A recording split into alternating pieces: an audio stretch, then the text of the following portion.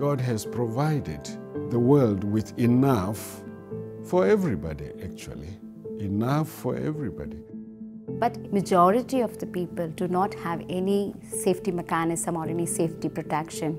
If we want to assure that everybody has the basic living conditions to have a good life, then yes, social protection must be part of any society that wants to be fair, that wants to be just.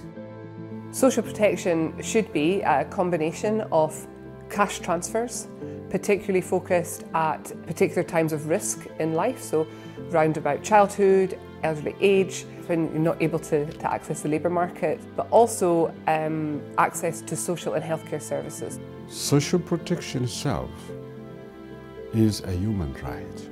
People do not have to beg for the right to live. It is their right to live, and it's a God-given right. So that makes church an important part of this struggle. We cannot sit back and have a moral authority if we don't get involved in the political debate. Every life that we're able to save through social protection is a testimony to God's love for all creation.